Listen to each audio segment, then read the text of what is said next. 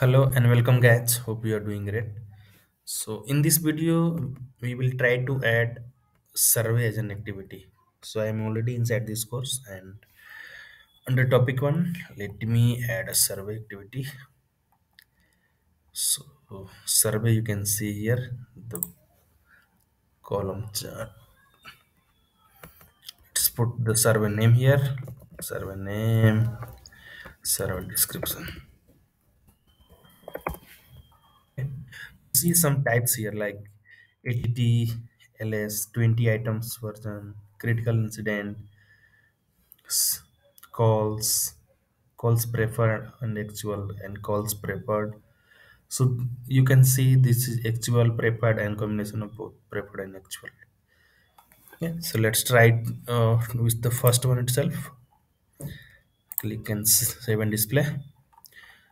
So here you can see, so this survey basically will be around how you are engaged with the courses and how the overall learning experience was with this course.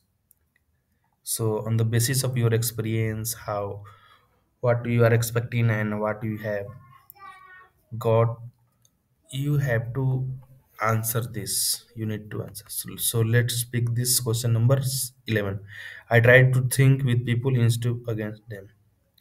I have certain 12. I have certain criteria I use in evaluating arguments. So here are the noted answer: strongly agree, disagree. You can pick from these. Okay. So here are 20 questions. So after selecting the answer of your choice, you can submit. Not you, just learner can submit. Let's change the type to the critical incident, and again click and save and display. Here is why at what moment the class were the most engaged as a learner. Okay, as I already told you, these types of question will be here. Yeah, let's see the next type, calls, save and display, and here are the questions. My learning focus on issue that interest me, peer support, interpretation, tutor support. So this will be around your overall experience in this course. Let's pick the next type, collapse, preferred and actual, save and display.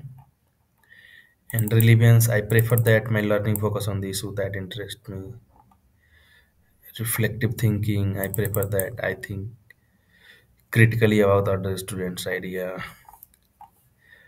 Interactivity, I prefer that other student ask me explain my idea. Tutor support, how you get your over experience. So survey. Okay, let's check for the next one type, that is the last one, COLL. Yes, preferred only. Click on save and display, and here you can see the list of questions. How long did the survey take you to complete? 1 minute, 2 minute, three, you can pick here. And do you have any other comment? So you can put here and submit. Some of the questions have not been answered. So this is basically whenever you need any response from your student, like overall experience inside a course, how their peer student interacted with the course interactivity, the teacher overall experience, reflective thinking, interactivity, how they got support from tutor and interpretation. So these are the area. Whenever you required any response from your student, you need to create a survey.